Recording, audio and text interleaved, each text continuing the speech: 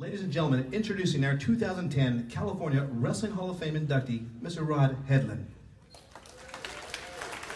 His presenter is Mr. Roger Clark. Rod Hedlund wrestled at Castro Valley High School, where he was a member of 2 section championship teams. At Chico State College, he was a Far Western Conference runner-up and Division II Nationals qualifier. Rod began his coaching career in 1971 at Orland High School. He spent 1 year as a volunteer assistant at Paradise High School, then coached 6 years at Georgetown School, which is 3rd through 8th graders. Then in 1978, he started the wrestling program at Golden Sierra High School, where he had his first senior class in 1981. Rod had been the head coach for 25 years. He was also the school's first head football coach and coached varsity, JV, and junior high football for 30 years. With a school of only 500 students, Rod's high school wrestling teams won the Golden Empire League Championships 11 times, including 9 consecutively from 1994 through 2002. In addition, they were league runner-ups 6 times, top 5 of the subsection 10 times, and had a league record of 65 wins and 3 losses from 1990 through 2002. Moreover, Rod's teams qualified 15 consecutive years for the section dual meet championships.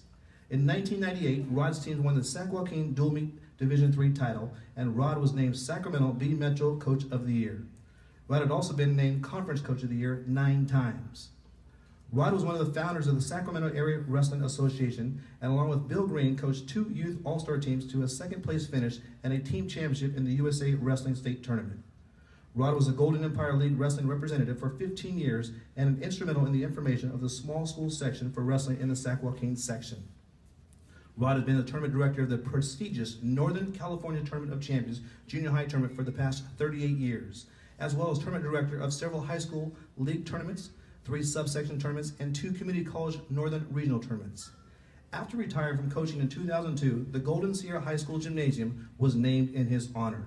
Since 2002, Rod continues to work as a student foreign exchange coordinator for Golden Sierra. Ladies and gentlemen, inducted into the 2010 California Hall of Fame, Mr. Rod Hedlund.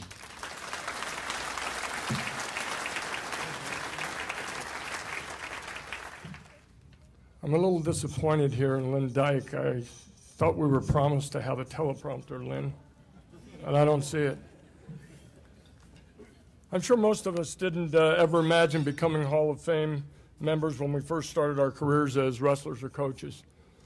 For sure I didn't, and to say the least, it's an incredibly humbling and prestigious honor, and I'm truly grateful for receiving it.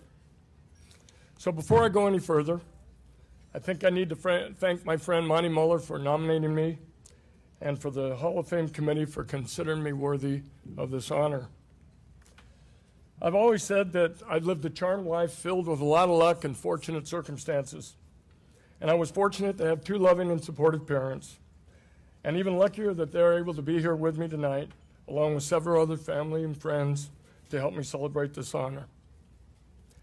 I'm lucky also that my dad decided to build a house in Castro Valley back in 1950, and I became part of the wrestling tradition at Castro Valley High School when I went out for wrestling my sophomore year. I only discovered wrestling because in the freshman PE class, I took it, and it saved my athletic career because I was only 5 foot tall and 95 pounds. A couple of weeks ago, I had the pleasure of visiting my high school coach, Bob Haywood, and I was able to thank him for starting me in wrestling some 47 years ago. I'm not sure that he remembered me, but I sure did remember him. In my junior year, I met Suzanne Biscacci, another stroke of luck. And as you've learned tonight, she is an incredible woman, and she's the most important person in my life. And she certainly is worthy of her induction into this Hall of Fame. My college coach is here tonight at Chico State was Dick Trimmer. I loved the way that he coached and related to the team. And I thought of his style many times when I was during my career, and I tried to emulate it. More good fortune. I was assigned for student teaching to Paradise High School, and my master teacher was Dennis Helms. When we met in 1971, Denny wasn't even the head coach at Paradise, and now here he is tonight getting inducted into the Hall of Fame. Denny knew the balance of kindness, discipline, and respect that it takes to be a great teacher and coach, and he was a great role model for me. Although I'm very proud of my wins and championships in my wrestling career and coaching career, it'd be hard-pressed to look at those numbers and think they're Hall of Fame. They pale in comparison to most everyone else who's been selected. So looking back, I have to say, what did I do to deserve this honor? Well, first of all, I coached for a long time, 30 years at least. Longevity has its rewards. Surviving that many years of coaching kids, running tournaments, and enduring awful referee judgment calls counts for a lot in the minds of the Hall of Fame committee because most of them are former officials. I've said for many years I really respect the referees because they do have the toughest job, and especially when I was in one of the corners. Because you see, I wasn't the calmest guy in the gym. And it may surprise some people that sometimes I would voice my opinion about it. Secondly, I excelled in surrounding myself with dedicated and talented people who made me look good when I was running the Northern California Tournament of Champions or regional, league, state, whatever, tournaments. For 38 years, they were by me. It was always about getting good people to help you, especially your wife, because as we all know, nobody can do it alone. I've had the most loyal assistants, parent helpers, colleagues, community members, former wrestlers, and yes, even referees stand by me and work year after year to help me.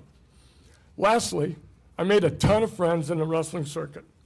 And after all, wrestling is, as someone said before, all about the people.